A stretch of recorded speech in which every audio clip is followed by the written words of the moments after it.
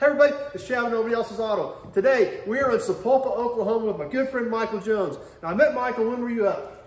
We Five were or 6 years ago? 5 or 6 years ago. He came up to the yard and he bought the super cool Dodge milk truck that I had. And a really cool story behind the milk truck. Actually, a metal guy found it and he called me and said, man, I can't crush this thing. You've got to come by it. So I went and bought it. Michael seen an ad I had on it. And he come up and got the milk truck. What year is it? 54, 55? 54 Dodge. 54 Dodge. Brings the milk truck back to Oklahoma. And now you drive it everywhere. You took the body. We took the body. We set it on a 2004 Dodge Ram 1500 chassis. And the motor, so it's got the 5.7 Hemi in it.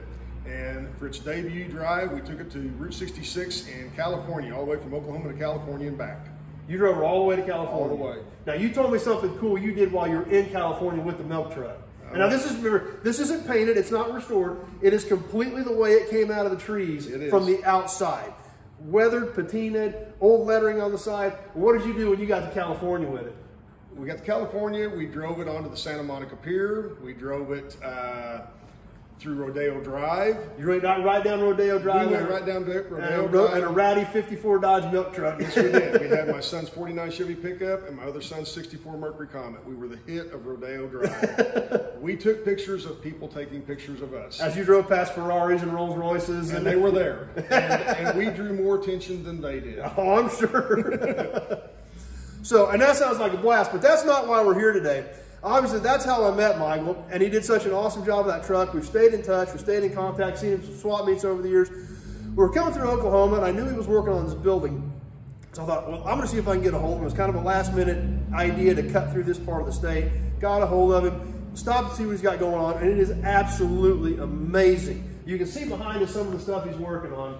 And the building that we're standing in was built late 1800s. Yes, probably around 1893 is when they can date the building back to. And then after the turn of the century, it became a Ford dealership manufacturing assembly. It did. It became the Sapulpa Motor Company, and they assembled and had a dealer showroom here for Model Ts. And so basically what we have from the museum is in 1918 or 1718 era, I don't know how many years it went, but it was a full-fledged working dealership and assembly plant. So you're restoring this building, and you have a company called Gasoline Island Classics where you do a lot of man cave stuff, signs, t-shirts, oil cans, all kinds of cool stuff like that. And this is going to be your showroom. This is the showroom. Which is a pretty epic design for a showroom. Yes, it is. So it's a major undertaking. As you can see, I mean, we're still on the wood floors that you've done, and we can see right there you've done some awesome graphics on the floor. And as we're going to shoot a couple videos today, so we'll show you a couple other cool things you did on the floor there. We've got an awesome shield on the right on the floor, Route 66. We've got some epic stuff behind us here that you've done. So, I mean, just tell us about a couple things that you've done. Just remember, we're in one corner of this entire building, and we're going to look at some of the epic stuff that they've already done, and they're not even open yet. No. This is still a work in progress. It's still a work in progress. We're trying to get open as quick as we can. Basically, we've just taken this old building and it's like an onion. We've just pulled the layers off of the onion. And so as we've been able to do things, we've been able to see what the character is of this building and just kind of bring it back to a new life.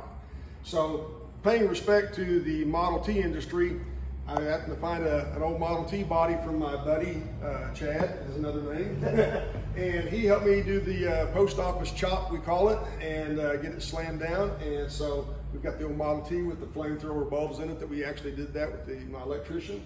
We've just found a lot of, I've been sitting on this, what I like to call the cool rusty gold of the patina and all the decor pieces that I've had. I've never had a place to really put it up, so now I actually have the opportunity to do so.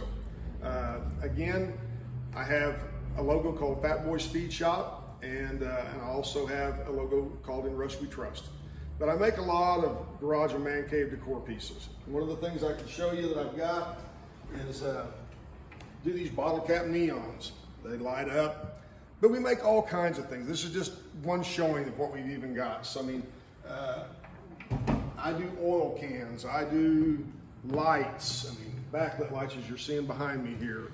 There's a multitude of things. You're just seeing a tidbit of it right now. And for what you've done, even with just the Model T and things like that, you can do a lot of custom work too. we can do a lot of custom work. I do a lot of custom stuff for a lot of others as well. I do vinyl. I have a sign business as well. So as you saw on the floor, I do the vinyl graphics and the stenciling and stuff. So this is just kind of a taste of what you can kind of see and ask.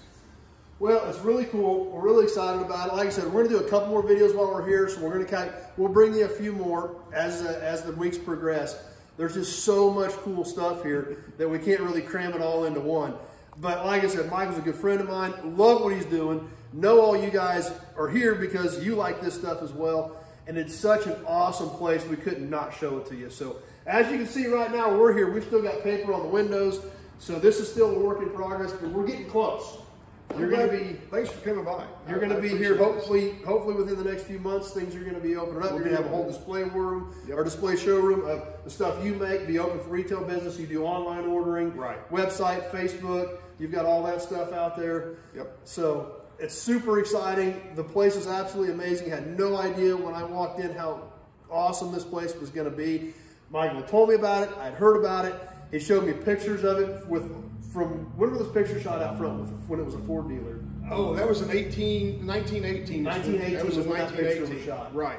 So, and we're just off the corner of Route 66 right here. So we're what is really it, a half walk to Route 66? Yes, and we're going to be in high traffic for all the international Route 66 travelers as well. So super excited about that. Stay tuned. We're going to be bringing you some more video here in the near future. So much cool stuff in here. We're going to shoot some more of it so you can really get an idea of how awesome this place is. If you're ever through Sapulpa, Oklahoma, like I said, going to be open very shortly. So be sure to stop by, check this stuff out, check him out online, and see what all I've got going on. So, Michael, thanks for letting us stop by. Appreciate it very much, Chad. We'll see you all soon. Stay tuned for the next video. Thanks for watching. If you're on Facebook, please share the video with your friends and have them come check it out. If you're on YouTube, please subscribe. Check out all my other old car videos. That's all we do on here, cars, trucks, automobilia, tons of cool automobilia in this place. So thanks for watching. Hope to see you soon on the next video and see you all later.